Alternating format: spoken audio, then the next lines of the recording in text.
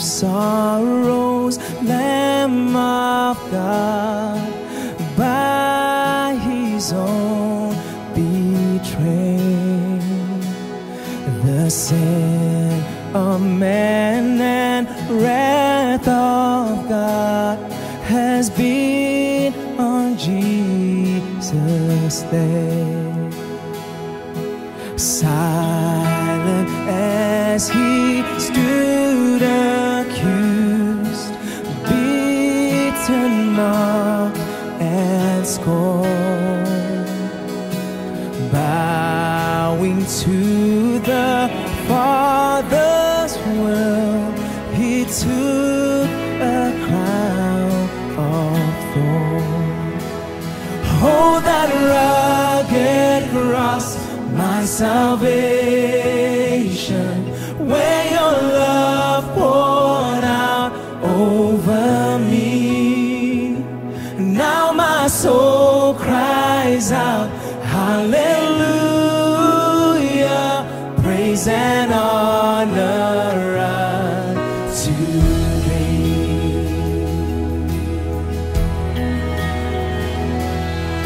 Saints of heaven, God's own Son, to purchase and redeem and reconcile the very one who nailed him to that tree. Oh, that rugged cross, my salvation,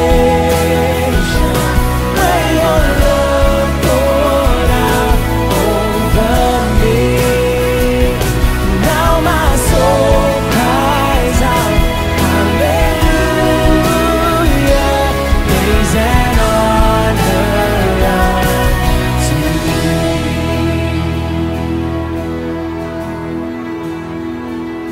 Now my debt is paid, it is paid in full by the precious blood that my Jesus spilled. Now the curse of sin has no hold on me. Whom the Son sets free, oh, is free indeed. Now my debt is paid, it is paid in full by the precious blood that my Jesus spilled. Now the curse of sin has no hold on me. Whom the Son sets free, oh, is free indeed. Oh, that rugged cross, my salvation, where your love poured out over me. Now my soul cries out, hallelujah, praise and honor unto thee. See, the stone is rolled away. Behold the empty tomb. Hallelujah, God be praised, he's risen from the grave. Oh, that rugged cross, my salvation, where your love poured out over me. Now my soul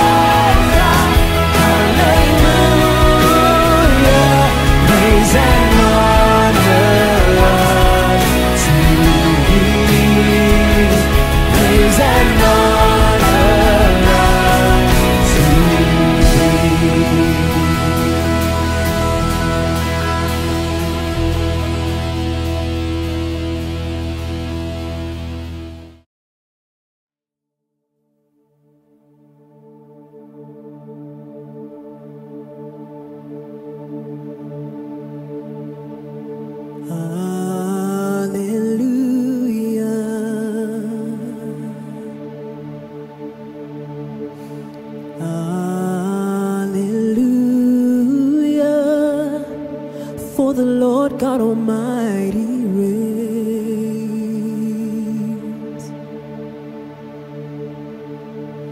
Hallelujah,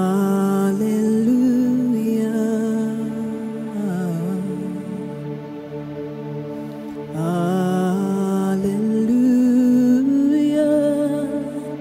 for the Lord God Almighty reigns.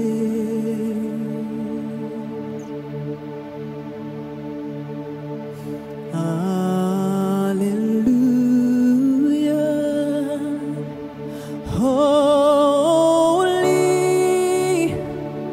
holy are you, Lord God Almighty.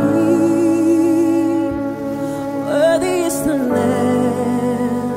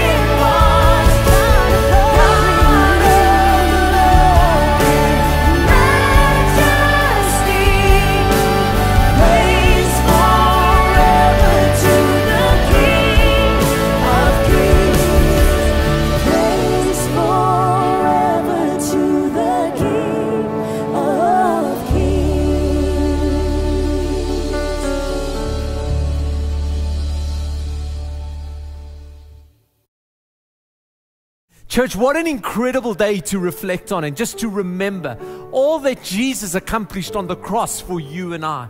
And today, like no other day, we remember Jesus on that cross, God displaying His love for all mankind. In fact, there's never been another time in the human history where God displayed such great love for all mankind. You see, it was out of God's love for you and I that Jesus went to the cross. And when you think of the word love, this is what we know, is that love wants the best for someone. And you know, God wants the best for you and I, and that's why He sent Jesus, His Son, to die on the cross. Because life outside of Jesus is not the best life. Sin holds us back. All of our past errors and mistakes, that's not what God calls us to live in. And so God sent His Son because He wants the best for you and I. And then love believes the best.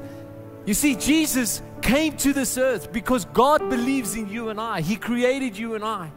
And because He believes in us, Jesus went to the cross. And thirdly, love gives the best. You see, Jesus coming down was not just any person. It was the Son of God. Heaven's best.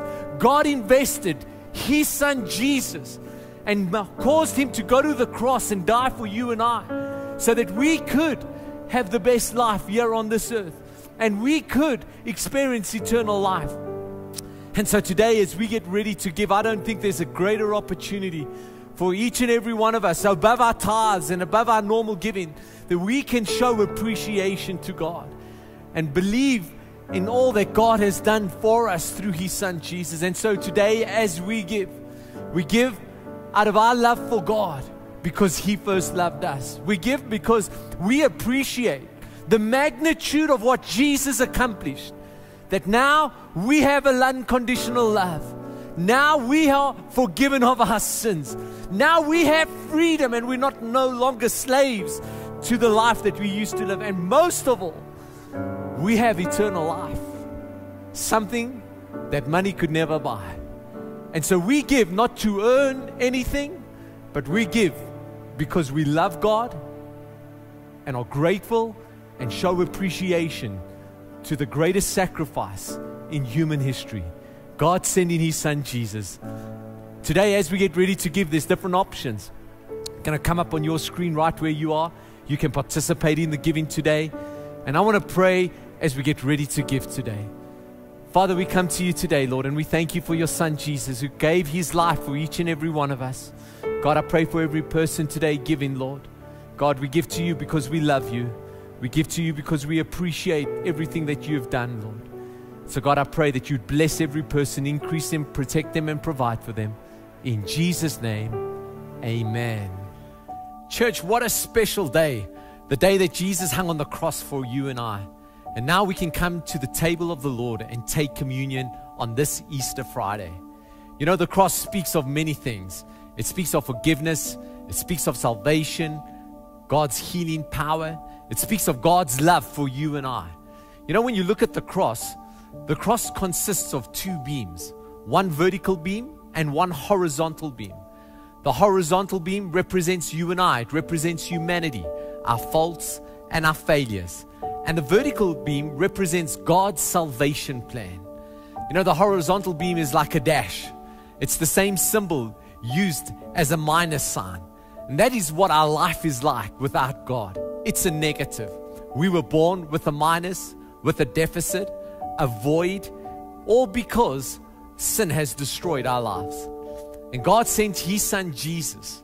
And when Jesus was lifted up on that vertical beam was raised, which crossed through our minus, our negative. And the vertical of the cross turned our minus into a plus.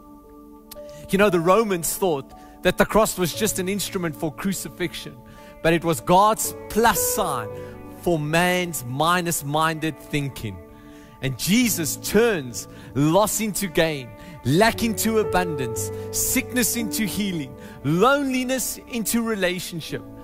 And today, as we take the bread, we remember how Jesus on that cross adds to your life, adds to our life, and our life is complete because of the story of Jesus hanging on the cross and bringing salvation to us. And so today, as we take communion, we accept Jesus. You see, taking communion is identifying that Jesus is our Savior. And on the night that Jesus, before he was betrayed and went to the cross, said, whenever we take the bread, we eat it in remembrance of him. And so let's take the bread together right where you are, in your home, with your families. Let's do this together as the body of Christ, as we identify Jesus Christ as our Lord and Savior.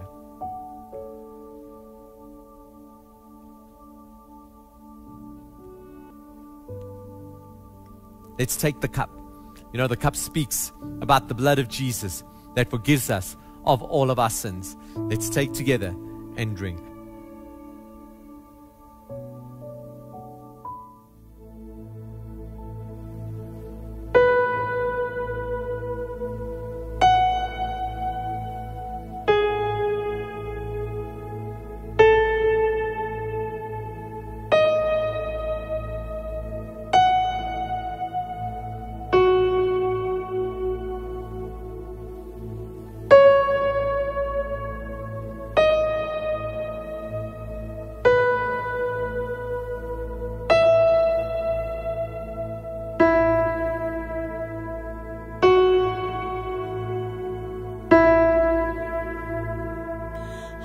Can you refuse him now? How can you refuse him now? How can you turn away from his side? With tears in his eyes, on the cross there he died. How can you refuse Jesus now? There's a story old that has often been told of how our Savior died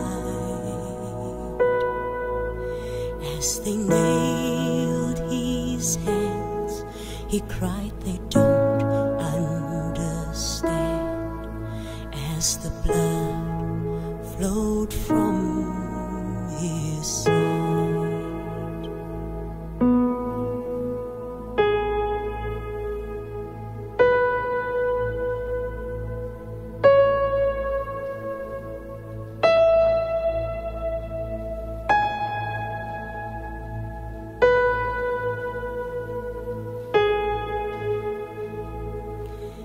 As he hung there on the tree, he prayed for you and prayed for me.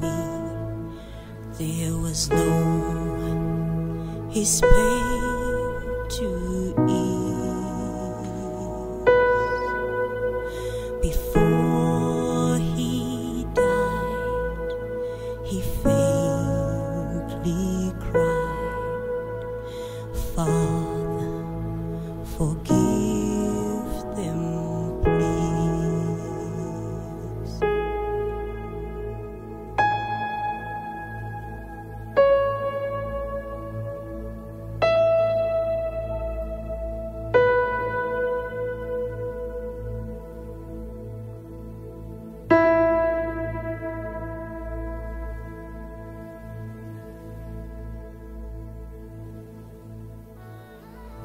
Hello church, and welcome to Imagine Church this Easter Friday. You know, this is the day that sets us apart as Christ followers. The day that we remember what Jesus did so that if we choose him, we could have eternal life. You know, today we've just taken communion, and upon taking communion, we're reflecting on all that God accomplished through his Son, Jesus Christ, for each and every one of us. And through Jesus' sacrifice on the cross, we have been accepted by God and can experience his love for each and every one of us. If you're joining us for the first time or are new to Imagine Church, we want to welcome you. If you'd like to get to know us better, then please visit our website or download our app. And if you let us know that you're new to our church by following the links on the screen, someone will connect with you during the week. The greatest story of all time is the Easter story. And so we've prepared an exciting message for you that you can lean in and listen to. And I hope that as you open up your heart, you reflect on this day that took place 2,000 years ago where Jesus died for the sins of mankind, that you would receive God's word, you'd receive His love. So open up your hearts, lean into the message, and I hope you enjoy it. Church, as we celebrate Easter this year, we approach this day with such a sense of gratitude and thankfulness because of the significance of this day. You know, today is a defining day in Christianity. Easter Friday is the first part of a promise fulfilled for all mankind. You know, every year as we celebrate Easter, we like to create a theme or a thought around the death and resurrection of Jesus. And as I was thinking about this year's Easter theme, I was thinking about all the uncertainty and the inconsistency which is all around us and in our world today. And noticing that we're living in a time and space where there is very little stability. There's no real guarantee for people to hold on to. The future is unknown, and we're living in unpredictable times. And as a result, we can feel unsettled, unsure, fearful, and insecure because there is no guarantee. And then I was thinking about the nature and the character of God, which is unchanging, and the faithfulness of God and the consistency of God towards you and I and towards mankind through all the generations. You know, from the beginning of time, all through the millennia, God has done what He said He would do in His word. God has kept His promises. And this Easter, we celebrate Easter as the promise. That God made a promise and He fulfilled it. Because right from the start of creation to this day, God has kept His promise. I don't know about you, but in today's world, a promise doesn't carry the same weight or same kind of emphasis or guarantee that it possibly did 20 or 30 years ago. Today, people make promises to each other, but don't always fulfill them. Businesses make promises which they don't deliver on. Governments make promises to win people over. But when God makes a promise, His promises are true. His promises can be trusted. The words of His promises are connected to who He is. And because God is truth, His promises are true. You know, the definition of a promise is simply this. It's a declaration or assurance that one will do something or that a particular thing will happen. I don't know what your experiences are when you hear the word promise. I don't know what comes to mind. For some of us, we might have been let down or hurt because a promise which was made was not fulfilled. And as a result, you view promises as cheap statements. Or maybe you have a high value on promises because those who have promised to do something or make something happen for you have kept their promises. But the truth is, the validation or the guarantee of a promise involves two things. What has been declared and who is making the promise. You see, that's why I like to call Easter the great promise. Because God is the one who made a promise to do something and make something happen that no one else could make happen. From the beginning of Genesis right up to this present day, every promise God has made, He has made come to pass. In Genesis chapter 1:26, it says, God made mankind in His likeness and in His image. God created Adam and Eve, and they lived in peace with God. They lived in the blessing of God. They lived in freedom and walked in perfect healing and the abundance of all God had. They experienced everything God said they would.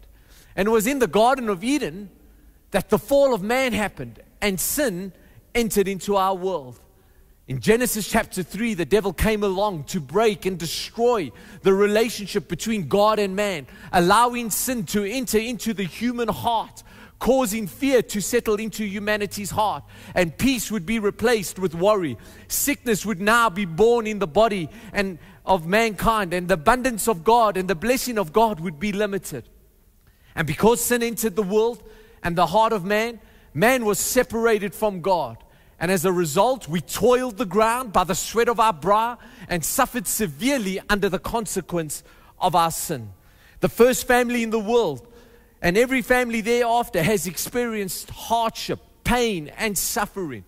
Where one brother covets another, where anger becomes the part of the sinful nature. Cain killing his brother Abel. But in the midst of all of this pain and suffering and destruction, God promises to fix the problem.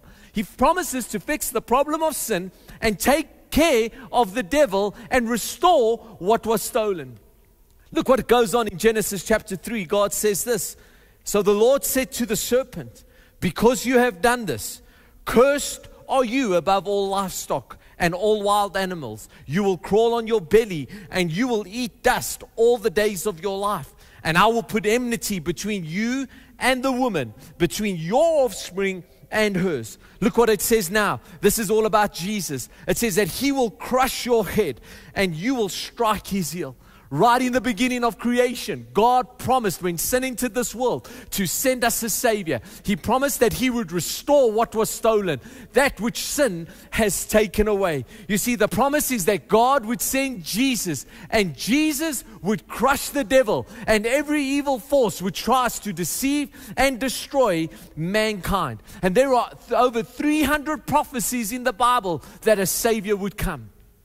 316 promises from God about Jesus and all that Jesus would accomplish and the Savior would fulfill for our lives. And as you read through Scripture, in every era and every age where God has rescued His people through a mighty act or an individual, it has always pointed to Jesus. From the time of Abraham to all the prophets, judges, and kings, a Savior was promised. And God has kept every promise of salvation made to Abraham and to you and me.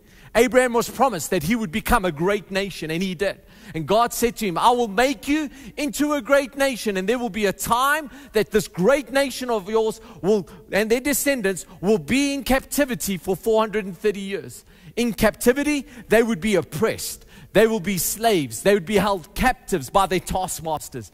And then God says, but even though that happens, I will deliver them so that they can worship me. And I will lead them, and I will take them to a land of their own. You see, the promise was to be set free from Egypt, travel through the wilderness, and inherit the promised land. And on the 430th year, God honored His promise and delivered Israel out of Egypt, just as He said He would. You see, this story is more than just a story. It's a picture of our lives. You see, because Egypt represents our lives in this world and all the gods of this world who try and enslave us, being caught in a rut, being slaves to the system. Egypt represents living under the grip of sin and us being unable to set ourselves free. For Israel, it would take a supernatural intervention from God to break out from the grip of Egypt and live in freedom. You see, the cross is a promise of God's supernatural power that sets us free from Satan's power over our life. The wilderness speaks about our time here on earth and facing each day and every year, trusting God every day for protection, provision, and holding on to His promise that we would inherit eternal life and the promised land. You see, the promised land is symbolic to you and I of how we can live now and also our life in heaven because of what Jesus accomplished at the cross and resting in the finished work of the cross of Jesus. God promised to deliver His people, but the promise was connected to a sacrifice. You see, the promises of God are connected to the sacrifice that Jesus made at the cross. And it's the sacrifice of Jesus that validates every promise of God. You see, the sacrifice that was needed for the people of Israel to be set free out of Egypt was going to require a perfect lamb, a lamb without defect and no blemish. This is a picture of Jesus. And in Exodus chapter 12, it says, the animal you select must be a 1-year-old male, either a sheep or goat with no defects. And the whole assembly of the community of Israel must slaughter their lamb or young goat at twilight. They are to take some of the blood, smear it on the sides and the top of the door frames of the houses where they eat. And on that night, I will pass through the land of Egypt and strike down every firstborn son and firstborn male animal in the land of Egypt. And I will execute judgment against all the gods of Egypt, for I am the Lord. But the blood on your doorpost will serve as a sign, making the houses where you are staying.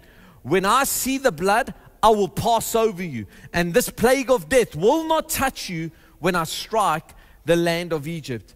The promise was connected to the sacrifice of an animal and the blood of the animal. And as God passed over the land, the salvation of the people was dependent on the blood being on the doorpost. God was not looking at the condition of the household or what was happening inside the house.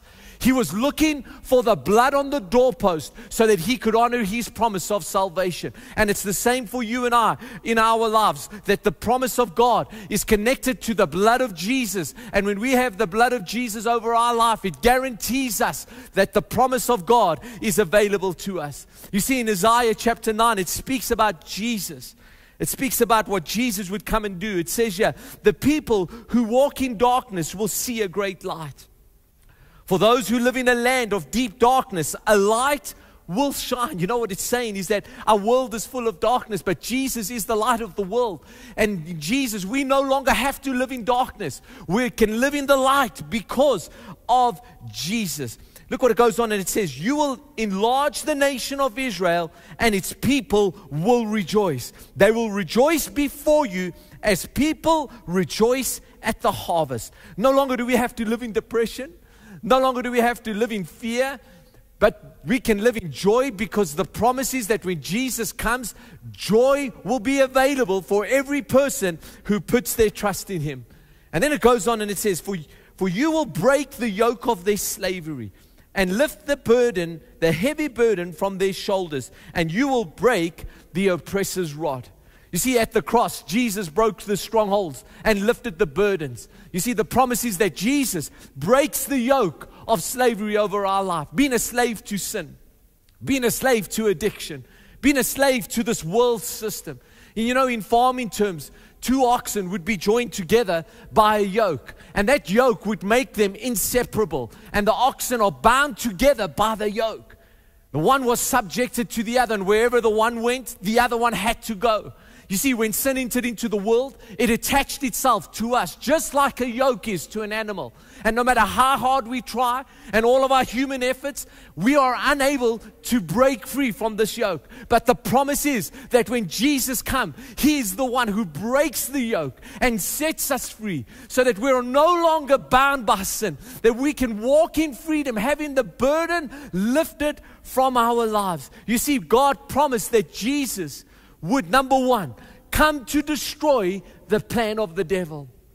You see, 1 John 3:8 says this: the reason the Son of God appeared was to destroy the devil's work. I want you to know today that 2,000 years ago, Jesus came. And when He came, He didn't just come to mingle around people and heal people. He did all of that. But His main purpose was to destroy the plan of the enemy. And today, His plan over your life has been destroyed in Jesus Christ. This is what Easter is all about. Once and for all, Jesus defeating the works of the enemy so He can no longer have a grip on you and I. Jesus came to destroy the devil's plan for your life of having a relationship with God. And today, maybe you're feeling like you're stuck. Maybe you're feeling like you're trapped in the enemy's plan for your life, and you're caught in the cycle of sin or enslaved, and you can't break free. I want you to know that Jesus came to destroy that plan over your life. And He came to bring you a better plan. That's why in John 10:10, Jesus said this, that the thief does not come except to steal and to kill and to destroy. So outside of Jesus and having a relationship with God, there is no life as God defines life and eternal life. In fact, outside of Jesus, life is in vain. Everything life supposedly promises actually steals from you and I, then leads to destruction. And even though it might be appealing and it might sound right and pleasing to the soul, true life and salvation is found in Jesus. And then Jesus goes on and He says, I have come that they may have life and they may have it more abundantly. You need to know today that the cross of Jesus was the pain and suffering of Jesus. And that pain and suffering wasn't done in vain. That pain and suffering was so that you and I could experience God's plan for our life. And no longer do you have to be living and building your life to someone else's plan or to the enemy's plan. You can build your life on God's plan. You see, God's promise to us through Jesus is not just that He would come and break the plan of the devil, but that you and I would walk in the perfect plan and the perfect promises of God for our life. You see, the second promise that God made, I believe, around the cross is that it would be a promise of freedom for our lives. You see, a freedom which man could not attain. A freedom we all dream to have and experience. The freedom of life. The freedom of living in light. A freedom to believe and dream again. Freedom from the burden and the weight of sin. Freedom that Jesus came to bring us was the freedom from the burden of sin in our life. You see, as a result of sin entering into this world, it was not just the separation from God, but a whole lot of other challenges humanity would now have to face that would weigh us down, causing us to live in fear, anxiety, and worry. The burden of sickness, the burden of poverty, burden of all the pain and the suffering and the hurt which comes from relationships because of our flawed humanity. And Jesus' promises that He would come and that He would set us free and lift up those burdens, and so that you and I could walk and live in freedom. That's why Isaiah 61, speaking of Jesus, it says that the Spirit of the Lord God is upon me, because the Lord has anointed me to preach good tidings to the poor. He has sent me to heal the brokenhearted. That's what the cross is about, is that God doesn't want you to live broken. God doesn't want you to go through every day of your life broken by your past. He comes here, He says that He's going to come and heal the brokenhearted, to proclaim liberty to the captives and the opening of the prison to those who are bound. You see, our promise of freedom was Jesus' pain. Our promise didn't come cheap. Freedom does not come cheap to you and I. Our freedom cost heaven its only Son. It cost heaven its best. Our freedom was bought with the precious blood of Jesus Christ. And every moment of pain, every nail driven into His hands on that day of Calvary and His feet, every lash upon His back, every piece of suffering, everything that He went through was for you and I to have freedom. And no longer do we have to be locked into a prison of our past, carrying the burden of our bad choices or living in the guilt of our sin, because God promised us freedom in Jesus Christ. We can live in freedom today. And the enemy's whole plan for your life is that you would reject salvation so that you could be trapped and caught up in your past. But the promise of the cross is a promise of freedom. The next promise that we find in the cross is this, is that it's the promise of forgiveness of sin. That the cross of Jesus is God's promise to you and I, that we would be forgiven of all of our sins. You see, all sin has to be paid for. We cannot escape the fact that sin has to be paid for. And the promise is that Jesus paid for your sin and for my sin, and that the price of sin was paid for at Calvary. You see, there's only one thing that keeps all men from a relationship with God, regardless of where we come from, our social class, our race, no matter the level of your intelligence or the simplicity of our lives. We all have one thing in common which prevents us from having a relationship with God, and that is sin. Sin is the divider. Sin is the thing that separates us all. We cannot erase our sin. Our sin without Jesus, let me say this, our sin without Jesus is a yoke attached to our lives. But through Jesus, our sins are forgiven. Through Jesus, hanging on that cross, while He was hanging on that cross, He cried out, Father, forgive them. Forgive them of their sins, for they know not what they are doing. You see, it was in His pain and suffering, in every drop of blood that flowed from His body, was the price being paid for our sin. And as Jesus took His last breath on that cross, He shouted, it is finished, saying that the price of sin had been paid once and for all. The debt has been canceled because Jesus paid the price. Look what it goes on, and it says in 1 Peter 2 says this, He Himself bore our sins in His body on that cross, so that we might die to sin and live for righteousness. It was on the cross of Calvary, friends, that Jesus paid the ultimate price, so that you and I would no longer be separated by sin, and that you and I could have relationship with God today. And the cross of Calvary is where Jesus hung, And when he hung on the cross, it was not about heroics. It was not about a display just for the sake of it. It was because Jesus paid the price of our sins. You see, it's not just the promise of freedom. It's not just the promise of forgiveness of sins. It's the promise of salvation. The cross speaks about salvation. John 3:16, a passage that we all know. It's the essence of God's promise for all mankind. And it says, for God so loved the world that he gave his only begotten Son. You see, God's promise is motivated by his love for us. That whoever believes in him should not perish, but have everlasting life. For God did not send his Son into this world to condemn the world, but that through him the world might be saved. You see, every promise of God culminates into this one promise, the promise of salvation. The promise of salvation opens the door to heaven and leads to eternal life with God.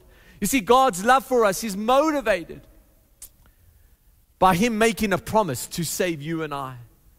You see, when God saved the Israelites out of Egypt, each person had to get their own lamb and ensure that they had the blood of the lamb over their doorpost, over their house. And this speaks about having a personal relationship. It speaks about personally having the blood of the lamb over your house. You see, the blood on the doorpost of your neighbor would not save that person. It was not going to save them by them knowing that somebody else had the blood. You have to have your own blood. It speaks to you and I about each of us having our own relationship. Each person watching this message today, it's about you and I having a personal relationship with God. You see, my relationship with God cannot save you. Your husband or wife's relationship can't save you. Your family knowing God is not enough for you to be saved. Each person needs a personal relationship with God. You need the blood of Jesus to forgive you and to save you from your own sins. It's not whether your life is perfect. It's not whether you're a church-going person. It's not about the good or the bad, things that you've done in your life. It's about you having a personal relationship with Jesus, with God, through the blood of Jesus. It's about your name, church. It's about your name being written in the book of life. Is your name written in the book of life? Because when you come to Jesus and you receive his grace and his mercy and make him your Lord and Savior, all your sins are forgiven. And God opens the book of life, which is in heaven, and he writes your name in that book. And if your name is in that book, if your name is in the book of life, you have eternal life. That means that when you die, you go to heaven and you're saved from hell. That the promise is eternal life. It's not what you've done on earth. It's not all the good things and the deeds and the works that gets your name into the book of life. It's only through Jesus Christ being your Lord and your Savior that your name is written into the book of life. You see, the promise of God is more than just words. It's more than just words that God speaks. You see, every word that God speaks comes to pass. We see this in Genesis chapter 1. When God said, let there be light, there was light. And when God said, I'm going to send a Savior, and he would be rejected by many, but he would die for those who would receive him. And for those who receive him would receive eternal life. You see, the promise of God is a person, and his name is Jesus. The promise is Jesus, who is the beginning and the end of God's salvation plan for humanity. You see, believing in the name of Jesus and receiving Jesus means that you inherit the greatest gift of all time, and that is eternal life. Because there is salvation in no other name but the name of Jesus. Acts chapter 4 says this: salvation is found in no one else, and there is no other name under heaven given to mankind by which we must be saved. It's only through Jesus, church. You can't buy your salvation. You can't work for it. You have to receive it. And this is why Ephesians 2:8 says, it is by grace that you have been saved, through faith. And this is not from yourselves. It is a gift of God. And see, and by believing and receiving Jesus and receiving him as your Lord and Savior, all of the other promises that God has made become yours. Freedom, forgiveness, salvation, healing, peace, blessing on this earth. And today, this promise is for you. It's available for you today. All this promise is to be your promise. And allow this promise to become part of your life. You see, right in the dying moments when Jesus was on the cross, He hung there, and next to Him were two other men hanging on either side of Him. And as Jesus hung there, salvation was available to them. The promise of forgiveness, the promise of eternal life, the promise of freedom in eternity. And these two men speak to you and me today. You see, the one man, as he hung on the cross next to Jesus, he scoffed at Him, he mocked Him, and he rejected God's plan of salvation. You know what he was saying? I don't need forgiveness for my sins and the life that I've lived. I'm my own man. I don't need God. But the man on the other side, he cried out to Jesus and he said, please, Jesus, remember me when you come into your kingdom today. I need your forgiveness. I need your mercy and your grace for the life that I've lived. Please forgive me. I've made mistakes. I know that I have not lived right. He acknowledged Jesus as the Son of God. And in Jesus' dying moments, He promised him that today you will be with me in paradise. That man was saved in a moment. And that's all it takes. That's all it takes. One moment when you decide that Jesus is God's promise. That Jesus is the Savior. And you make a decision to say, Jesus, I need you in my life. I call on you today. I call on every person listening to this message today not to be like the one who laughed and scoffed and rejected the love of God, but be the person who calls out to Jesus and says, Jesus, I ask you for forgiveness. I ask you for grace and mercy, and I receive it today. You see, the truth is this, is that every one of us have to pay for the price of our sins. And we have one of two options with our life. We can either receive God's salvation and allow Jesus to pay for the price of our sin, or we can decide that we are going to pay for our sins. And the result of you paying for your sin is eternal separation.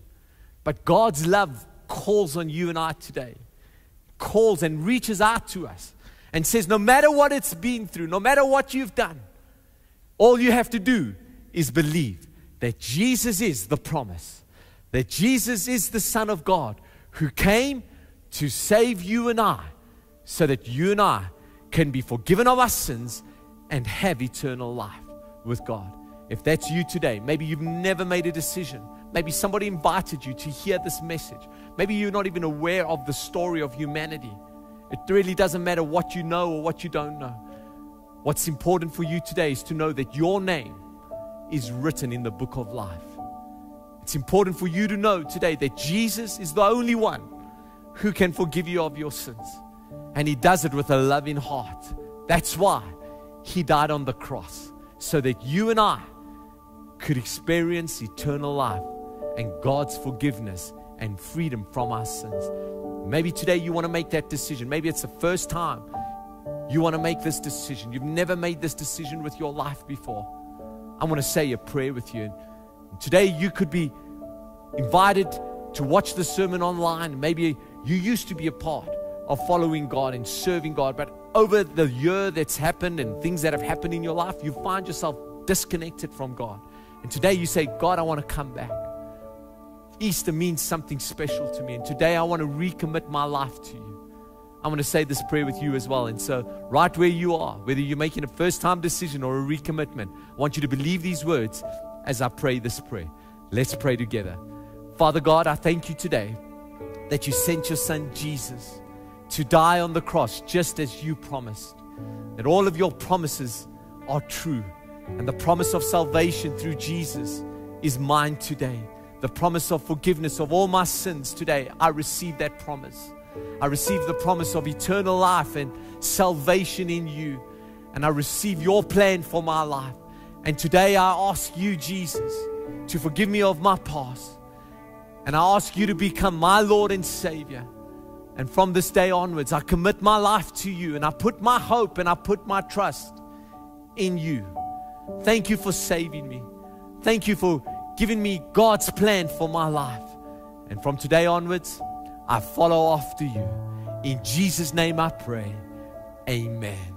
Come on, if you made a decision today, maybe that's your first time you've ever said this prayer, we want to congratulate you and tell you it's the greatest decision that you could ever make with your life. We know God's got a great plan, a great future for your life. If you recommitted your life back to God today, we want to tell you this is an incredible day for you as all of heaven rejoices with you. We want to say that if you made a decision, we'd love to connect with you. And on your screen, there's going to come up an icon that says, I have decided. Just click on that.